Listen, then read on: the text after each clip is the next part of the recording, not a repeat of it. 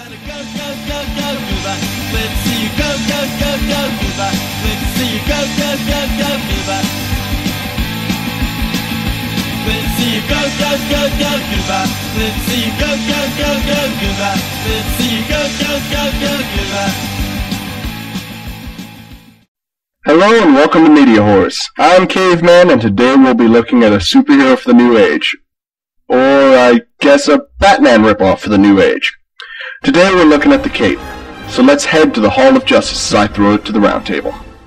Okay, the first thing that I want to say is that this show improved a little throughout the course of its run, but there was one issue that remained constant throughout the entire series. And that issue was the fact that this show had the same pacing as most jet fighters. Yeah, that was a pretty annoying issue. The first episode moved at such a frantic pace that when it ended, we were practically given whiplash. We actually tracked the number of plot elements in the first episode that could have been given their own entire episode to be developed, and we came up with a conservative estimate of 12 episodes worth of plot points. We were trying to be reasonable. Some of those could be combined together into single episodes for the sake of moving forward at a decent pace, but to have them all compressed together into one episode is extremely off-putting. Now, I understand that they want to introduce their superhero in the first episode, but they're trying to cram every aspect of the premise for this show into the episode as well. It also would have helped if the main character was even slightly competent or intimidating. One of the big problems that the character has is an overriding sense of "I'm Batman" syndrome. I'm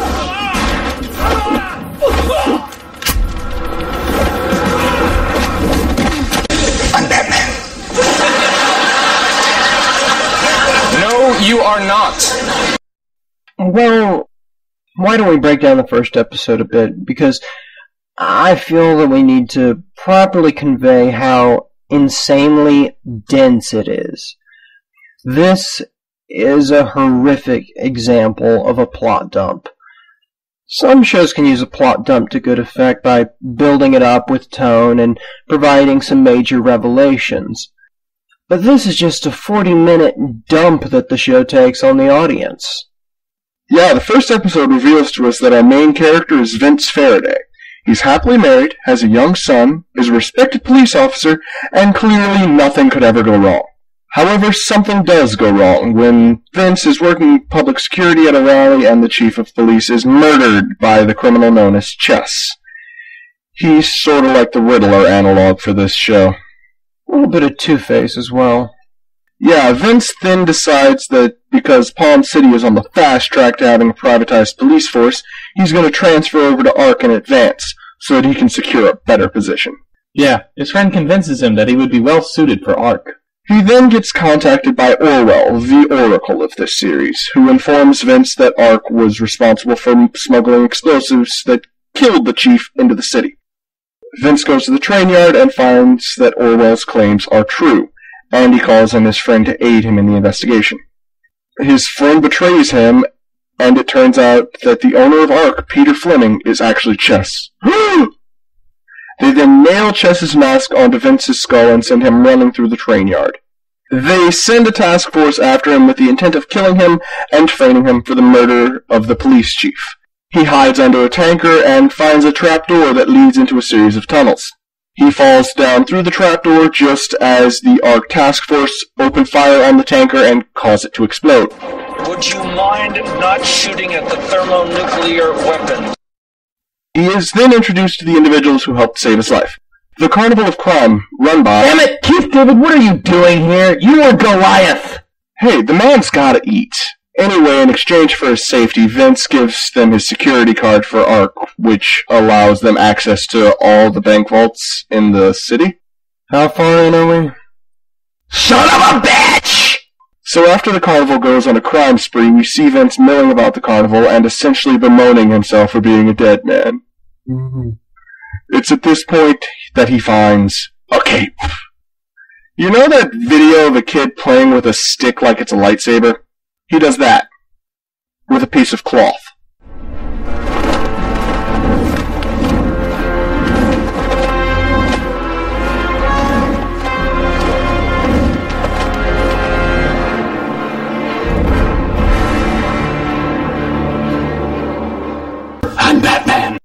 then goes to Keith David's character, Max Malini, and essentially through a series of contrivances is trained to be a superhero. The warrior dancers of the Tang Dynasty use their robes as weapons. Again! And so will you. One day.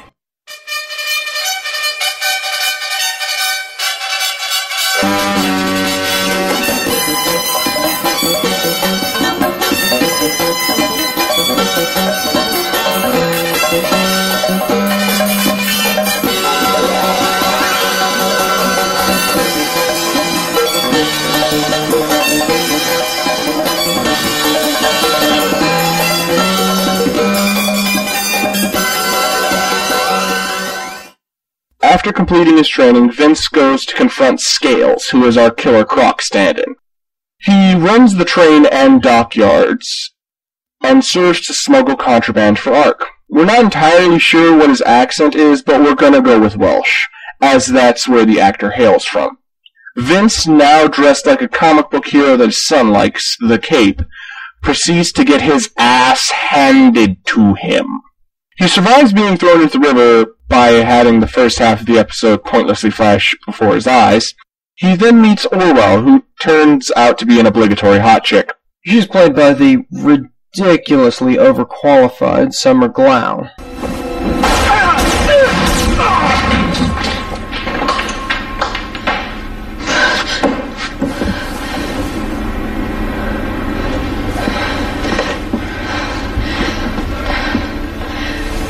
No power in the verse can stop me.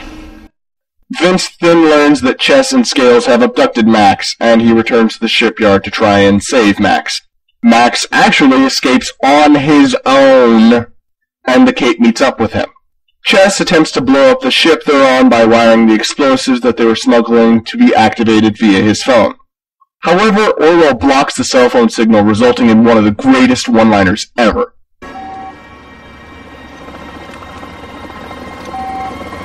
No bars. Okay, I lied. We then have the obligatory fight where the Cape confronts Chess for the first time, only to have Chess escape. All of this in the first episode!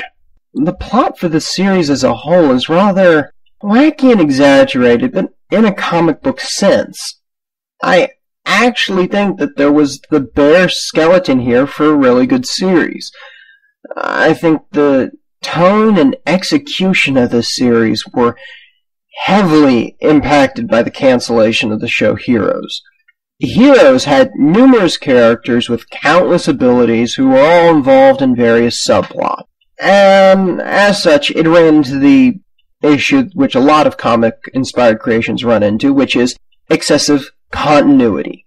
The plot became too entangled and convoluted for the casual viewer, or just about any viewer for that matter, to keep track of. With the Cape, we see return to the bare-bones basics. One hero with essentially one primary plot.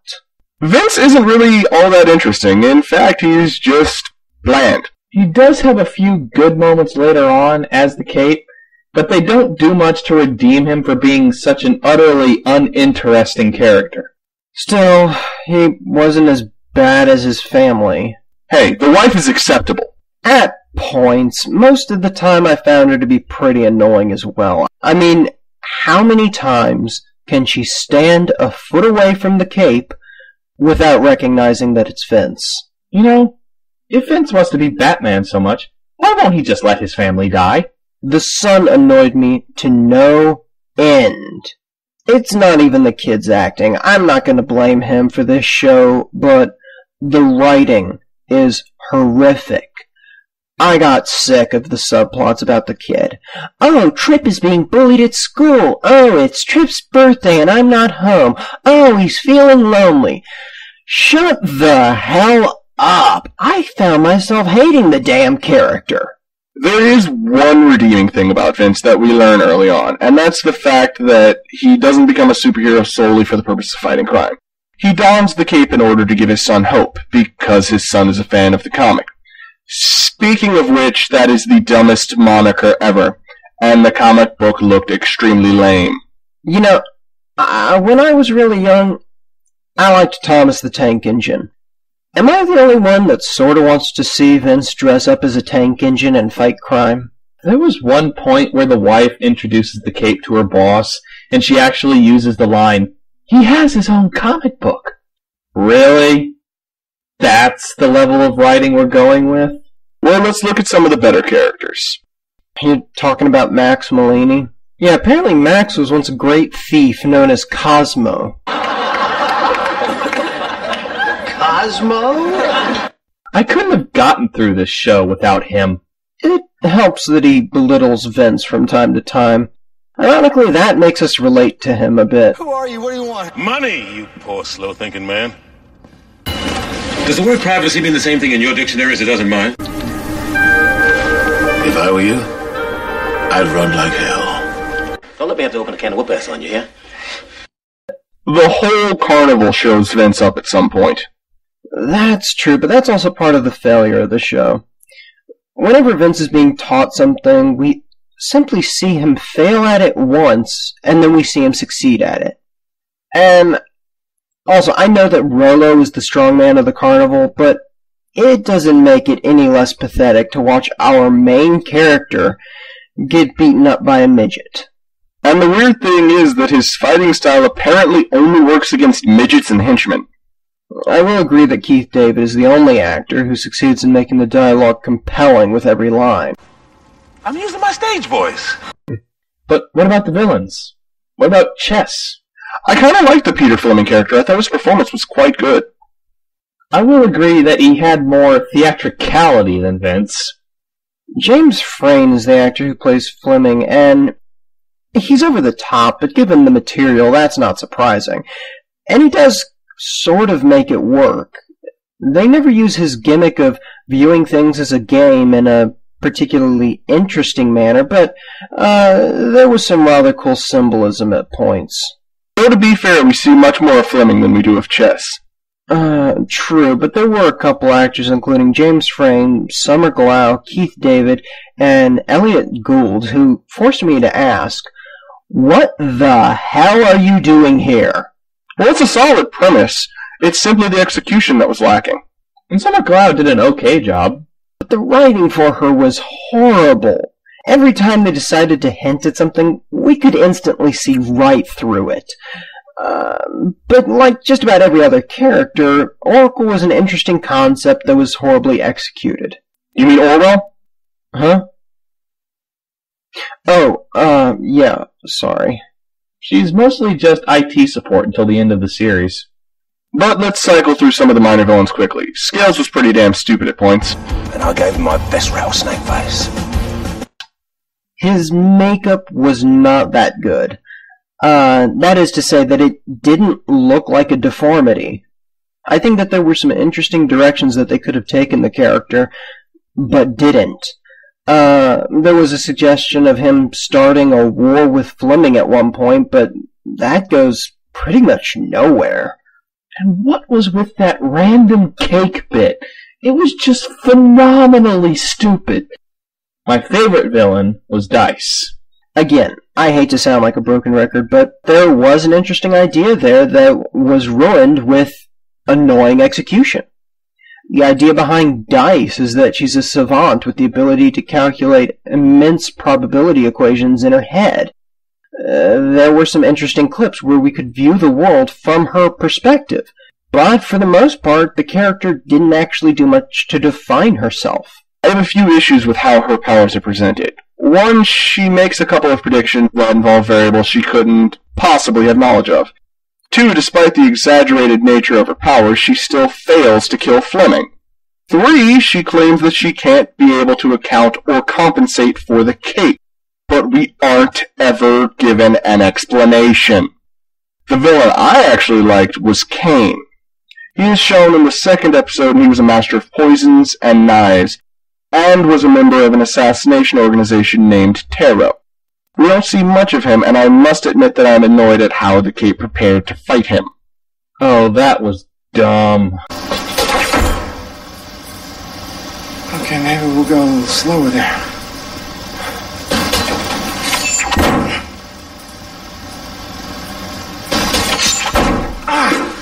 Joe. Whoa. Darwinism would dictate a very different outcome from this training. There was also the Lich, who was really just a mediocre Black Mask / Scarecrow ripoff. I'm trying to stop an attack on Palm City via weaponized neurotoxin. Well, you know how it is, Mr. Fox. You're out at night looking for kicks. Someone's passing around the weaponized hallucinogens. I'm Batman. The first episode that he's in sets up a rather interesting terrorist plot involving a psychotic cult that follows an individual known as the Lich. The second episode drops that subplot almost completely in favor of a pretty damn stupid stalker crush storyline. He's another character that could have benefited from a more creative character design. He looked like he had a minor skin condition, and his clothes were just underwhelming. He looked like he was a member of the Addams family. I think he should have gone for black robes and everything. I would have liked a more Frankenstein meets Solomon Grundy look with, tattered regal attire. And just imagine, it could have been his father's old suit, and it would have fit the plot perfectly. He lost all credibility the moment he drugged Orwell so that he could marry her. Let's face it, that's not what you do with a girl when you've drugged her.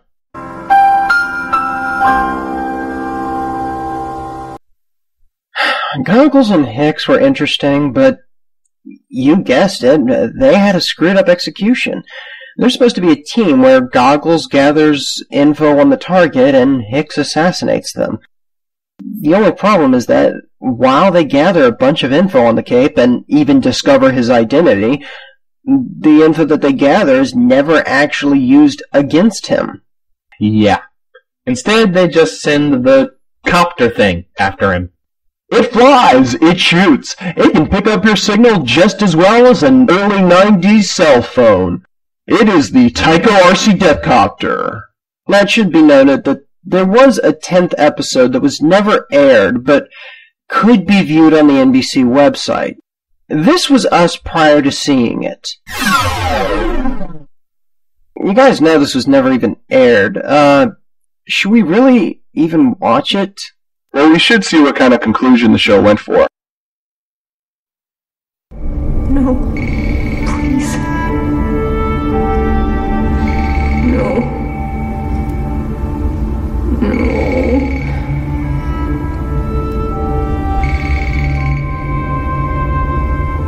Chimera.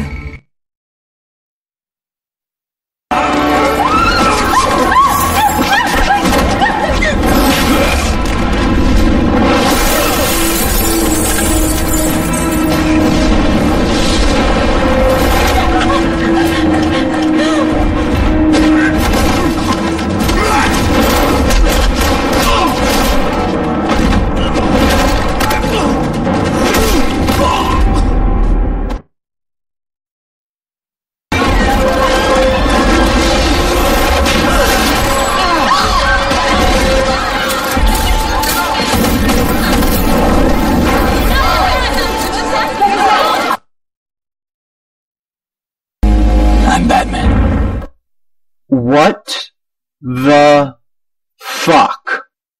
Is it just me, or was that good? That was pretty damn good. Yeah, it wasn't great, but that was pretty enjoyable. It provided a decent conclusion to one of the subplots, but it didn't try and deal with all of them. It was well-paced, and Vince was actually kinda awesome. The pacing issues were corrected, and the director had actually directed episodes for Dexter, Treme, and The Wire. And this is the one they didn't air? Well, hold on, it wasn't perfect. They still had all of those occasions where the wife should have recognized him, but didn't. It's the cowl. It acts like Clark Kent's glasses and makes it so she can't recognize him. Screw it. I was almost at the point where I'd be willing to make out with Clark Kent just to get that damn memory-erasing kiss, but this episode almost redeemed the series. Well, looking back on the series, you could have been so much more. There was power and potential there.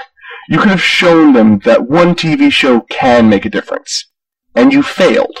The final episode improved my view of the show slightly, but it was too little, too late. This is a you should be ashamed. That's a 4 out of 10. There were a lot of things about this series that made me angry. The cheese was so thick you could spread it on a cracker. A lot of the characters felt bland and uninteresting, and Vince Faraday was indistinguishable from a cardboard cutout of himself. And you know what? I wanted his son dead. Keith David and Rollo served to redeem the show slightly, but it wasn't enough. There was a bit of a balancing act here. I dislike a lot of the elements in this show, but the final episode was good enough to offset that to some extent, so I'm giving it a meh. That's 5 out of 10. I actually watched a good bit of the show when it was airing, mostly because it was on between Chuck and Harry's Law. But I quickly found out that the only significant enjoyment that I could extract from the show was via mocking it. I have no idea why Keith David was here. Maybe his only options were to do this or to whore himself out under an overpass. But I'm still not certain that he even made the right decision. More than anyone else, I hated the family and wanted them out of the story. There is very little here that I liked. The last episode was decent, but ultimately failed to live up to its potential, and it's a you should be ashamed for me. Well, with 2 you should be ashamed and 1 meh, the average MediaWhorz rating is you should be ashamed. For those of you who want to be a superhero,